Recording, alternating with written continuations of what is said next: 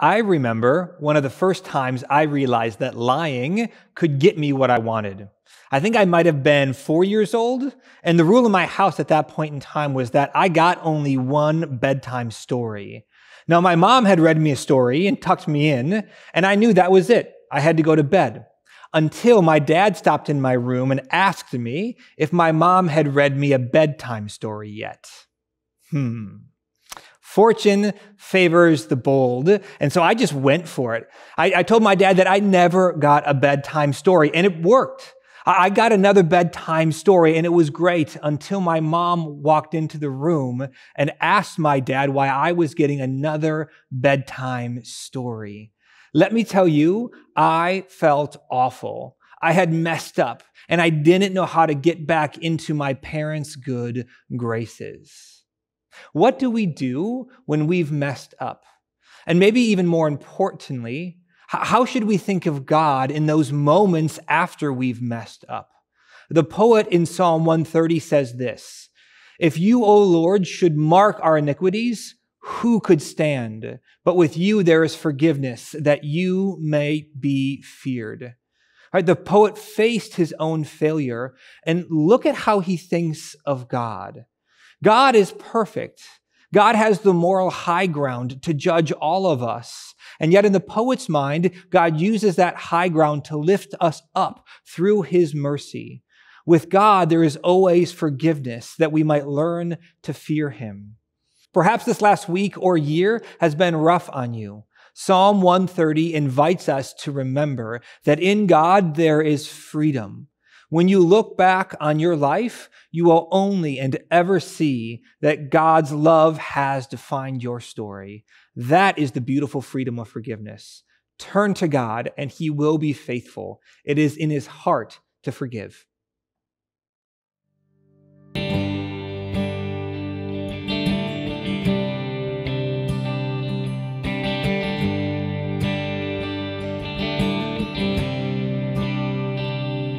When darkness tries to roll over my bones, when sorrow comes to steal the joy I own, when brokenness and pain is all I know, I won't be shaken, I won't be shaken.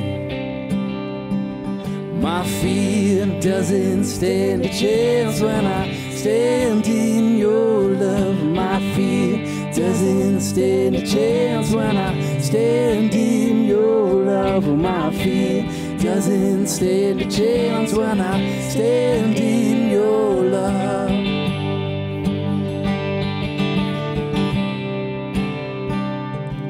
Shame no longer has a place to hide.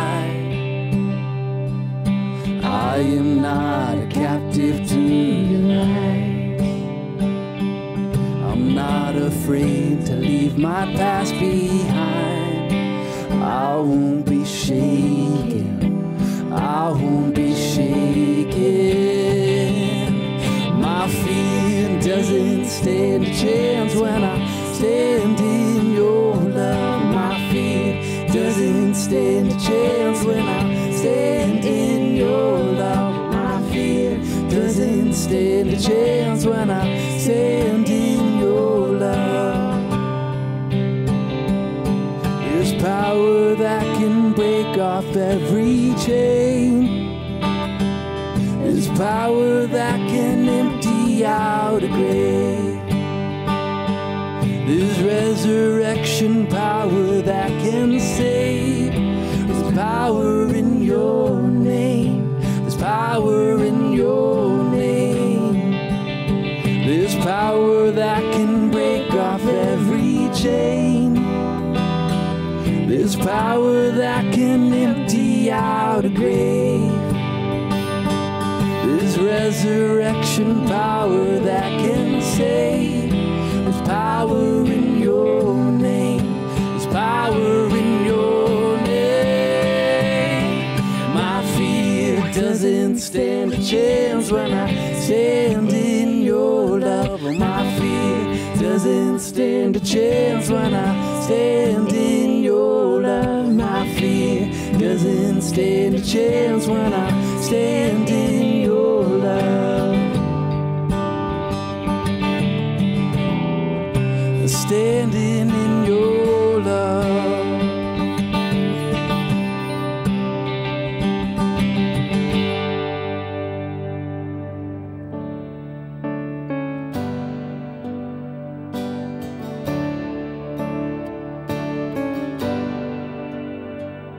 How deep the Father's love for us, how vast beyond all measure, that He should give His only Son to make a wretch His treasure.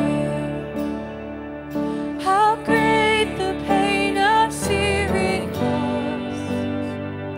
The Father turns His face away, as wounds which mar the chosen one bring His sons to glory.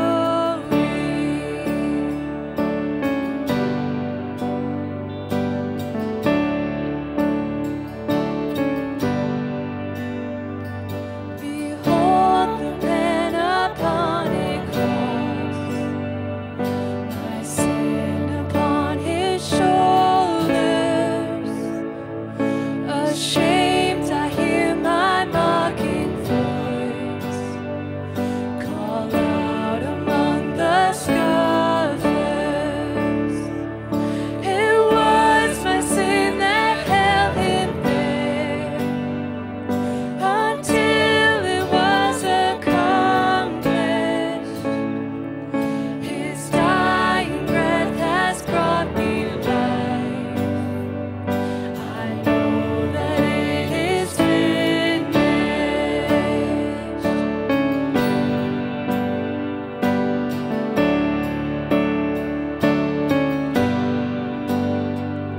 I will not boast in anything, no gifts, no power, no wisdom, but I will boast in Jesus Christ, His death and resurrection. What should I gain from His reward? I cannot give an answer, but this I know with all my heart: His wounds have paid my ransom. What should I gain from His reward? I cannot give an answer, but this I know with all my heart: His wounds have paid my ransom.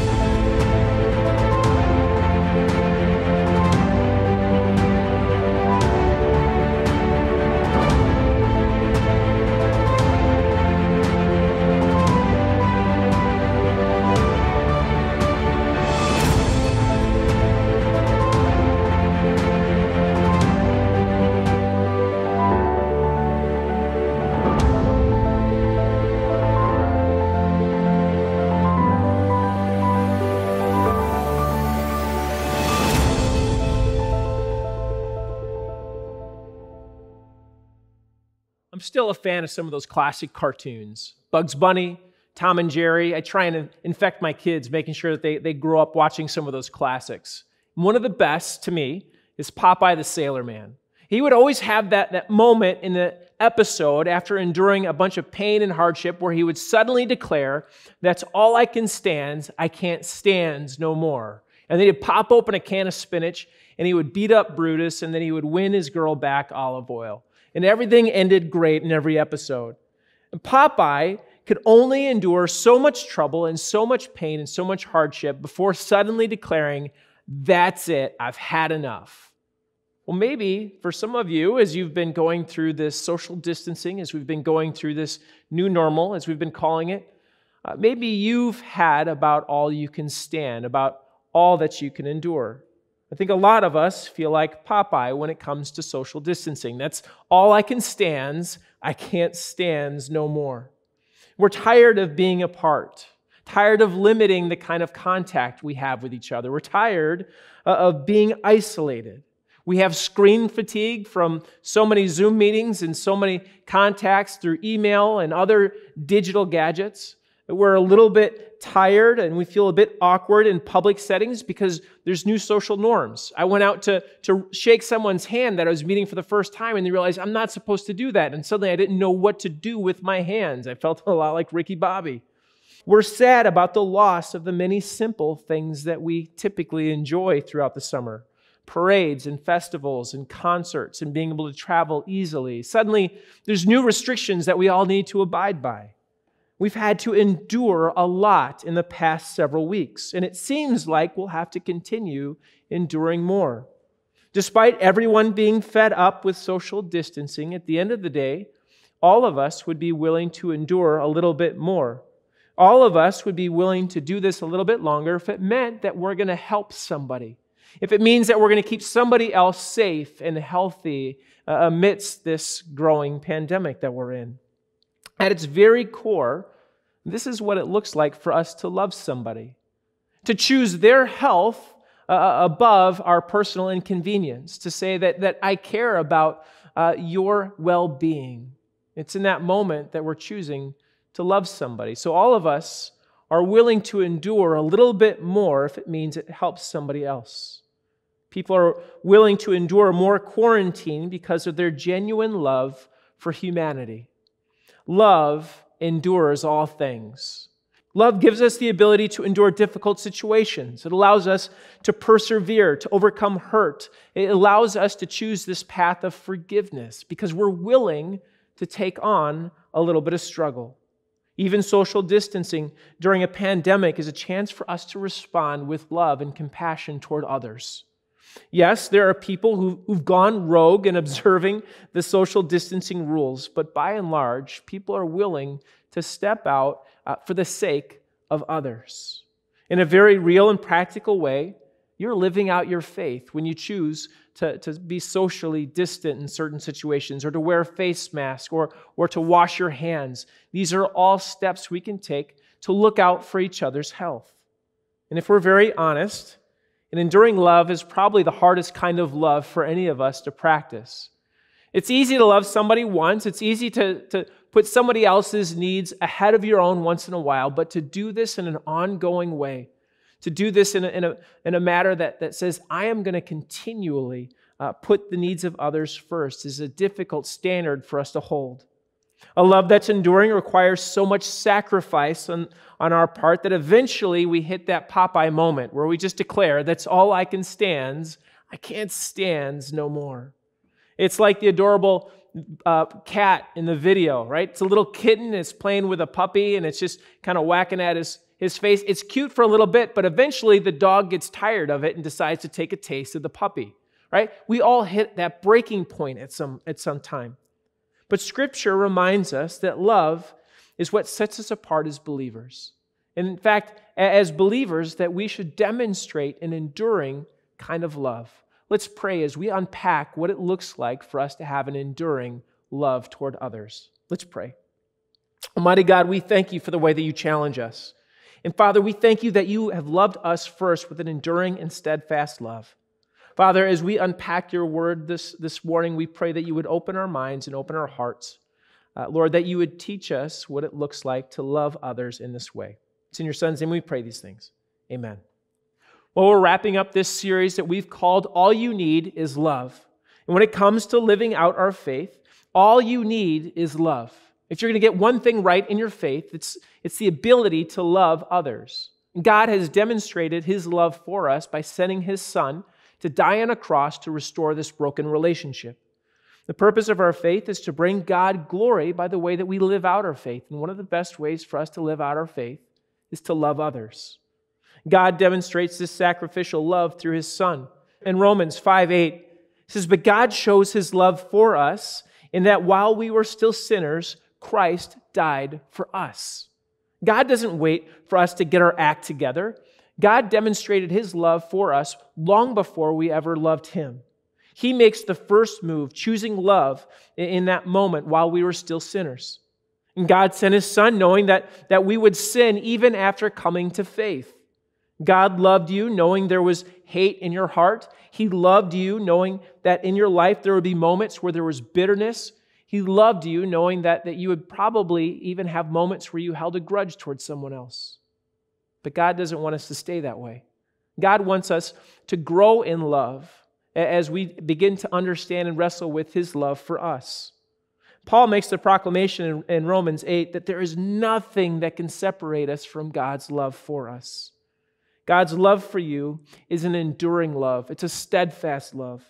1 Chronicles 16:34 says, "Oh, give thanks to the Lord, for he is good, for his steadfast love endures forever." God's love for you is incorruptible. There's nothing you can do that would cause God to fall out of love with you. It's perfect, it's lasting, it's eternal. But God doesn't want us to stay in this state where we're not as loving toward others. He wants us to conform to the image of his Son.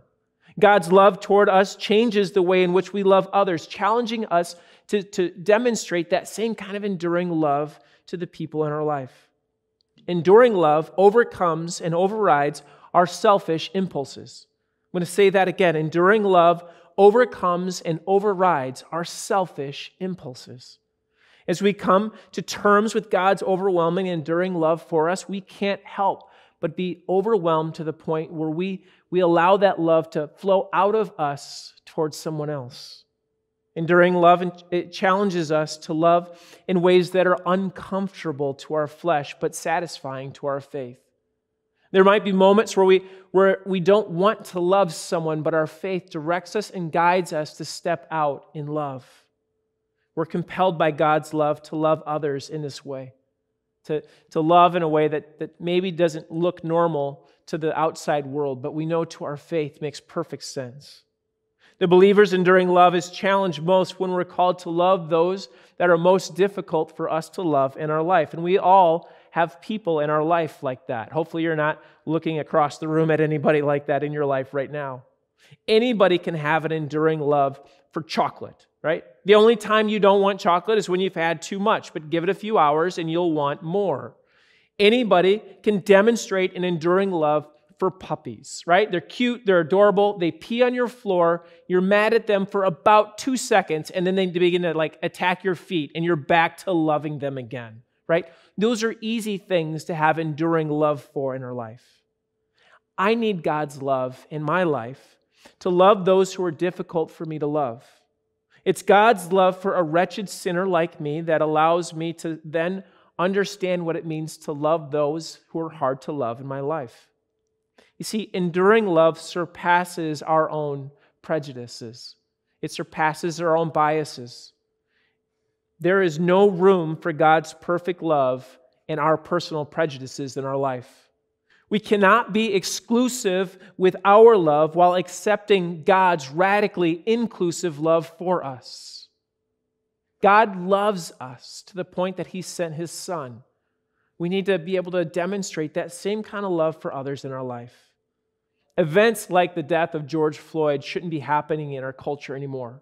Yet they continue to exist, which shows that there's still sin in this world. It's racism and it's ugly. Prejudice toward any person cannot exist alongside our faith. In 1 John chapter 2, verses 9 and 11, it says, "Whoever says he is in the light and hates his brother is still in darkness. Whoever loves his brother abides in the light, and in turn there is no cause for stumbling.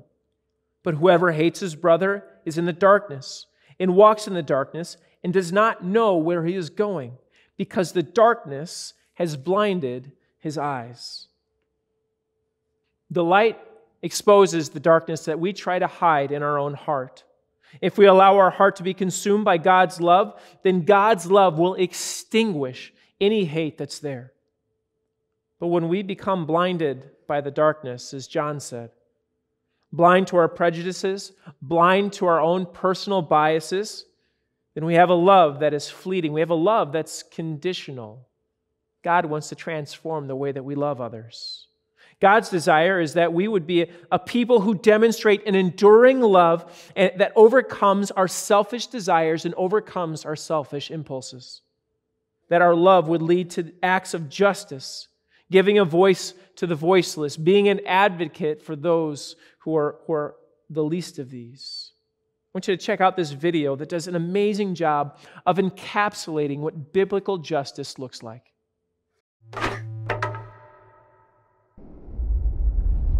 If you were a praying mantis, it would be socially acceptable to devour your mate. And if you're a honey badger, you have no regard for other animals. You don't care. If you're a panda with twins, it's normal to abandon one to take care of the other. But if humans do any of these things, we would call it wrong, unfair, or unjust. Yeah, why is that? Why do humans care so much about justice? Well, the Bible has a fascinating response to that question. On page 1, humans are set apart from all other creatures as the image of God. Yeah, God's representatives who rule the world by his definition of good and evil. And this identity, it's the bedrock of the Bible's view of justice. All humans are equal before God and have the right to be treated with dignity and fairness no matter who you are. And that would be nice if we all did that. But we know how the world really works. And the Bible addresses that too. It shows how we are constantly redefining good and evil to our own advantage at the expense of others. Yeah, self-preservation. And the weaker someone is, the easier it is to take advantage of them. And so in the biblical story, we see this happening on a personal level, but also in families, and then in communities, and in whole civilizations that create injustice, especially towards the vulnerable. But the story doesn't end there. Out of this whole mess, God chose a man named Abraham to start a new kind of family. Specifically, Abraham was to teach his family to keep the way of the Lord by doing righteousness and justice. Yeah, doing righteousness, that's a Bible word I don't really use, but what comes to mind is being a good person. But what does that even mean, being good? The biblical Hebrew word for righteousness is tzedakah, and it's more specific. It's an ethical standard that refers to right relationships between people. It's about treating others as the image of God, with the God-given dignity they deserve. And this word justice, it's the Hebrew word mishpat. It can refer to retributive justice. Like if I steal something, I pay the consequences. Exactly. Yet most often in the Bible, mishpat refers to restorative justice. It means going a step further, actually seeking out vulnerable people who are being taken advantage of and helping them. Yeah, some people call this charity. But mishpat involves way more. It means taking steps to advocate for the vulnerable and changing social structures to prevent injustice. So justice and righteousness are about a radical, selfless way of life. Yeah, and you find this idea all over the Bible. Like here, in the book of Proverbs, what does it mean to bring about just righteousness? Open your mouth for those who can't speak for themselves. And what do these words mean for the prophets, like Jeremiah? Rescue the disadvantaged, and don't tolerate oppression or violence against the immigrant, the orphan, and the widow. And like here, look in the book of Psalms. The Lord God upholds justice for the oppressed, gives food to the hungry, and sets the prisoner free. But he thwarts the way of the wicked. Whoa, he thwarts the wicked? Yeah, in Hebrew, the word wicked is rasha. It means guilty or in the wrong. It refers to someone who mistreats another human, ignoring their dignity as an image of God. So justice and righteousness is a big deal to God. Yes, it's what Abraham's family, the Israelites, were to be all about. They ended up as immigrant slaves being oppressed unjustly in Egypt. And so God confronted Egypt's evil, declaring them to be rasha, guilty of injustice. And so he rescued Israel. But the tragic irony of the Old Testament story is that these redeemed people went on to commit the same acts of injustice against the vulnerable. And so God sent prophets who declared Israel guilty. But they weren't the only ones. There's injustice everywhere. Yeah, some people actively perpetrate injustice. Others receive benefits or privileges from unjust social structures they take for granted. And sadly, history has shown that when the oppressed gain power, they often become oppressors themselves. So we all participate in injustice, actively or passively, even unintentionally. We're all the guilty ones. And so this is the surprising message of the biblical story. God's response to humanity's legacy of injustice is to give us a gift, the life of Jesus. He did righteousness and justice, and yet he died on behalf of the guilty. But then God declared Jesus to be the righteous one when he rose from the dead. And so now Jesus offers his life to the guilty so that they too can be declared righteous before God, not because of anything they've done, but because of what Jesus did for them.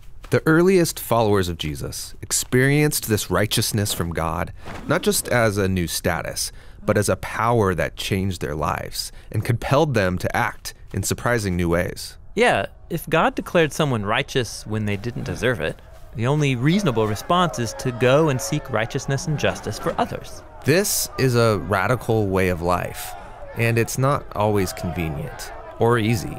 It's courageously making other people's problems my problems. This is what Jesus meant by loving your neighbor as yourself. It's about a lifetime commitment fueled by the words of the ancient prophet Micah. God has told you, humans, what is good, and what the Lord requires of you is to do justice, to love mercy, and to walk humbly with your God.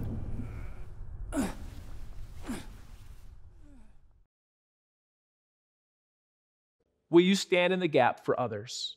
Will you make other people's problems your problems? Will you make a difference, even in just one life? Enduring love is demonstrated when we choose to forgive and love those that are hard for us to love. I need God's love to love others in this way. It's only when I start to come to terms with how much God really does love me that it changes the way I love others. Because I can't help but love others knowing how much God loves me and has forgiven me and seems to love me despite all of the wrinkles and ripples that I have in my life. It's God's continual forgiveness for the stupid things that I do that compels me to demonstrate this same kind of love toward others. Enduring love presents opportunities to demonstrate patience and forgiveness in our faith and in our relationships. See, I can forgive someone in word, but this does not change my heart. I need love in order to forgive them, to truly let them off the hook for what they've done. And when I let someone off the hook, it's not condoning what they did in my life, but it's saying, I'm going to let go of my right to hold that against you in some way. To demonstrate enduring love towards others means that we're willing to forgive them, that we would be bridge builders, that we would be reconcilers. We're able to do this when we come to terms with everything that God has forgiven us for. Paul said in Colossians chapter 3, verses 12 through 14, "Put on then as God's chosen ones, holy and beloved, compassionate hearts, kindness, humility, meekness, and patience, bearing with one another. And if one has a complaint against another, forgiving each other, as the Lord has forgiven you. So you also must forgive. And above all these, put on love, which binds everything together in perfect harmony." We forgive others because God has forgiven us. This is the mark of the believer. I'm more patient, I'm more forgiving with others, I'm more loving to those who are difficult for me to love because of the way that God has loved me, because of the way that He has forgiven me. And it changes and transforms the way that we love others. Love endures all things. God demonstrates an enduring love toward each of us daily. We have the opportunity to respond to that love by demonstrating an enduring love toward others. Prayerfully allow God to reveal areas of your life where you've allowed personal prejudices or grudges to stand in the way of demonstrating this kind of love in your faith. Then take steps towards healing and reconciliation. Let's pray. Almighty God, heal our hearts. Father, help us to understand the ways that we've fallen short of the grace you've shown us. Reveal the areas of our life where we've allowed grudges or prejudices to change and shape the way that we love others. Father, help us to love others the way that you love us. Give us hearts of compassion. Restore our hearts. Restore our community, Lord. Father, we thank you for the enduring love that you show us. May we learn to show that same kind of enduring love toward others. It's these things we pray in your Son's name. Amen. Well, we're going to enter into a time of communion at this point. And one of God's greatest moments of enduring love is his demonstration and institution of the Lord's Supper. And if you would prepare your hearts at this time and prepare the elements as we receive those together.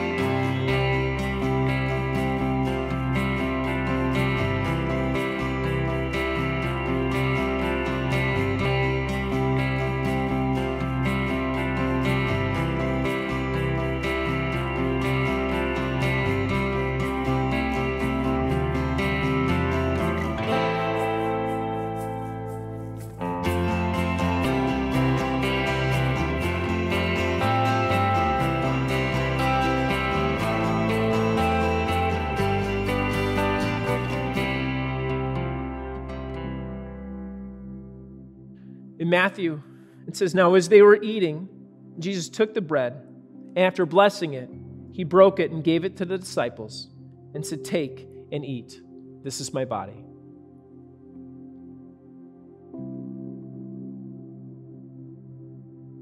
And he took a cup, and when he had given thanks, he gave it to them, saying, "Drink of it, all of you, for this is my blood of the covenant, which is poured out for many for the forgiveness of sins."